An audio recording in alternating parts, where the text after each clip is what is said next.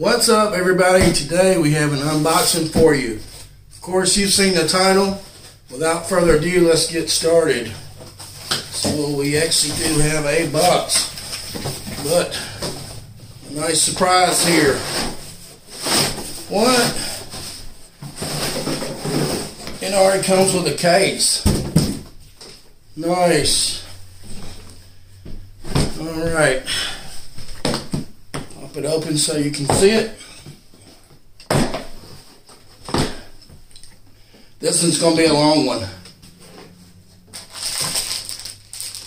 Comes with the manual and a lock. An attention card. Read the manual. Tag that went around the grip. Boom. That is it, guys. That is the unboxing right there.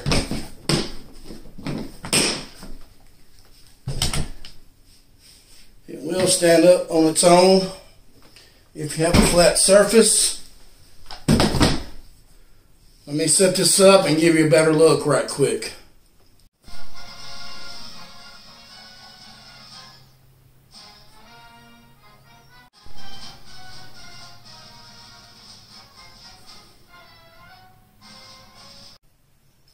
Alright, so now that we've had a closer look, let's do a safety check.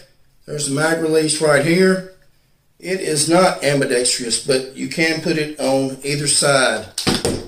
Drops right there. 10-round magazine. Your charging handle is right here. It flips out. Bolt release is right here. Let me check the gun. There's no round in the chamber. The gun is safe to handle. Now, one thing to note with a 10-round magazine and 22s, you start out shooting kind of slow, taking it easy. Then all of a sudden you're bored and you want to do a mag dump. Next thing you know, you've only got 1 or 2 rounds left. So good news there. They do make a 30-round magazine, which I think makes this gun even more cool. Minus the old dude behind it. Alright, so a few more features I want to go over. It has a threaded barrel, which is 1/2 x 28. That is a 16-inch barrel. Has the aluminum M-lock handguard. Has the slots all the way around it.